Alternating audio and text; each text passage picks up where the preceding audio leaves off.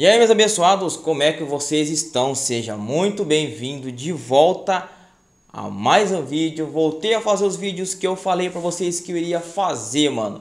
Coloquei um LED no cenário, melhorei a câmera, melhorei o microfone, como eu tinha falado.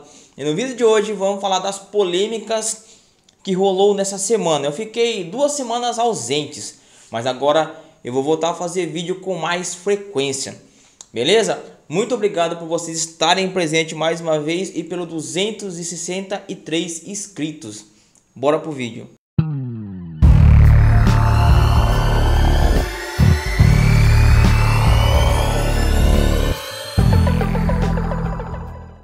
Então, as 3 notícias mais comentadas nessa semana. A primeira foi o cara que teve o término no relacionamento pelo WhatsApp.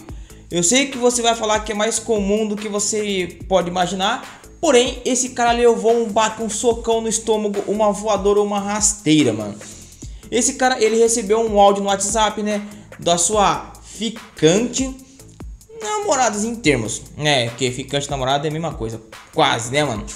Enfim, esse cara, a ex dele, ou a atual, a ex-namorada, mandou um áudio pra ele falando assim que queria terminar o relacionamento com ele devido à sua situação financeira e cultural. Ela falava, né, nesses áudios, nessas coisas que ela falava, que ela corrigia ele direto por ele falar as palavras erradas, por exemplo, tauba, ouvir, ouvir. Você vai vir? Ela falava vir, é vir. E ela falou em um dos seus áudios, mano, tá ligado? Ela jogou esse psicológico nele, falando que o pai dela era milionário, mano. Isso tudo aconteceu lá em Brasília, mano, tá ligado?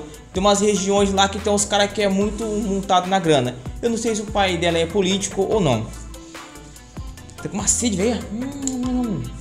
Enfim, aí ela falou ainda que quando ia no... Ele falou e ela falou que quando eles iam no restaurante, que eles iam se alimentar, comer alguma coisa, ela fazia questão de pagar a parte dela. Coisa que o Caio Castro ficou em choque porque ele não fez. Mas o Caio Castro tem a opinião dele. Eu acho que a opinião do Caio Castro tá relativamente certa.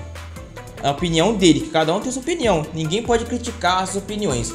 Enfim, tudo repercutiu na imprensa porque ele soltou esse áudio. Na verdade, ele sentiu um pouco de... Ele levou isso na brincadeira, apesar do término do relacionamento. Mas foi muito comentado quando ele soltou esse áudio nas redes sociais. O pessoal não perdoou e começou a fazer meme e zoação, e zoar. O segundo caso que houve um estrondo, que teve muita repercussão, muita. Eu vi em todos os tipos de portais de notícias que se pode imaginar, de fofocas e WhatsApps e tudo que você pode imaginar. Uma mulher, uma menina, soube que ela iria ser herdeira de uma fortuna de 22 bilhões de reais. Era uma conversão em reais, mas era outra moeda, por exemplo, dólar, algo parecido.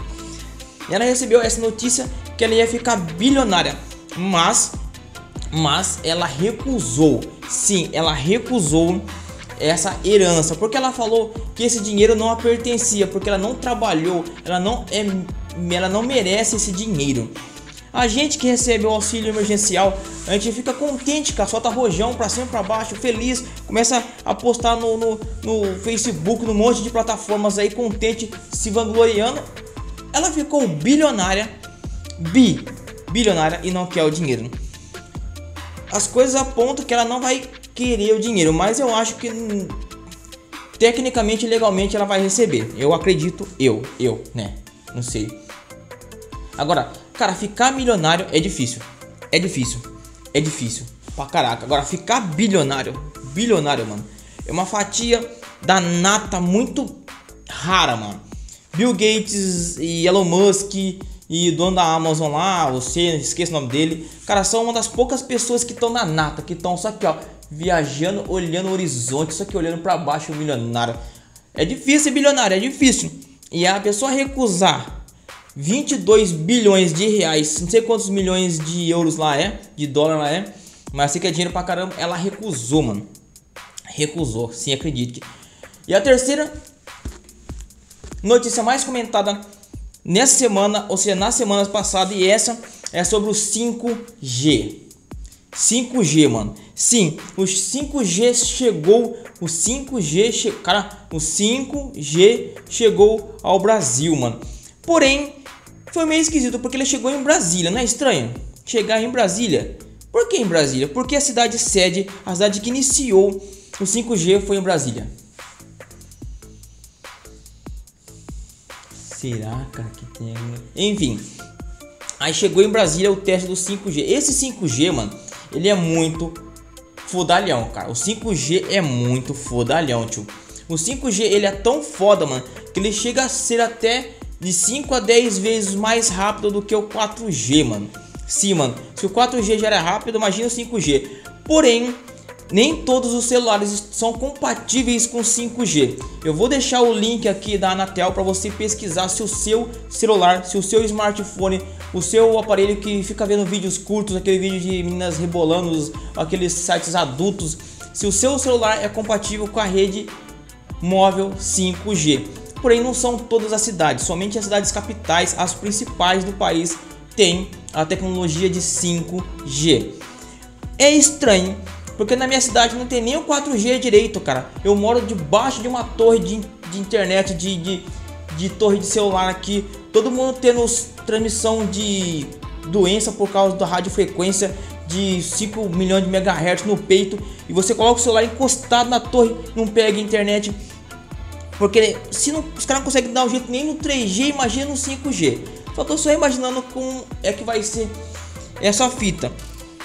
E é meio que uma aposta para as pessoas gastarem dinheiro e trocar de celular, porque as pessoas vão querer ter um aparelho com maior velocidade de internet. E as pessoas vão querer, porque vai falar assim, vai ter aquela propaganda, use o 5G, melhor 5G do país, use o 5G que não sei o que.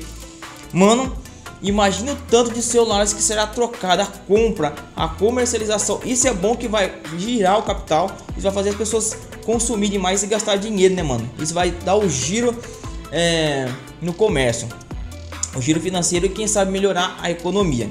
Porque o 5G, dizem que já tem até o 8G, dizem aí. Eu andei pesquisando aí, mas no Brasil tem o menos 2G, menos 50G, menos 4G. O 4G, que talvez é um G, agora tem o 5G. Vamos ver se vai melhorar a situação. Eu tenho um Redmi Note 10 Pro Max, né? Ele dizem que ele tem o 5G, mas na Anatel que eu pesquisei, o Pro Max não tem, somente o Pro, que tem a tecnologia 5G. Porém, aonde eu moro não tem 5G. Onde eu moro, cara, não tem nem, ó, só pra você ter uma ideia, onde eu moro não tem nem shopping. Nem shopping tem onde eu moro. Nem shopping. Não tem shopping. Pra mim, no shopping eu tenho que ir na outra cidade. Apesar que eu não tenho dinheiro também, mas se eu tivesse, eu teria que ir na outra cidade ver esse shopping. E onde eu moro também, cara, é tão difícil falar, porque nem trabalho tem, mano. Cara, é uma cidade assim, ó. Tem tudo isso de gente, tudo isso de carro, isso de trabalho.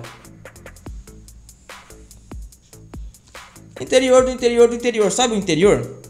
Dentro do interior, debaixo do interior, raspando o interior, colocando debaixo de um monte de pedra no interior, no oco da terra interior. Então, a minha cidade, onde eu moro, é mais no interior ainda. Verdade. Triste, mano. Mas então, esses foram os assuntos mais comentados. É claro que teve do Caio Castro, é claro que teve do Bolsonaro no Flow Podcast, é claro que teve sobre a Terra tá girando mais rápido, que o tempo tá passando mais rápido, que o dia tá sendo cada vez mais curto, que tá tendo uns negócios de guerra da Ucrânia, que guerra da China com não sei o que tamanho pode ser que isso aconteça, a falta de peça, enfim. Mas aos poucos eu vou atualizando vocês. Muito obrigado por cada indicação de conteúdo. Eu vou gravar os conteúdos que vocês estão pedindo. Estou mudando aos pouquinhos o meu cenário, aos pouquinhos vai melhorando. Estou gravando um pouco mais no escuro. Não é nada. Obrigado por tudo, se inscreva no canal, deixe que like. E eu tô de microfone novo, espero que vocês gostem do áudio.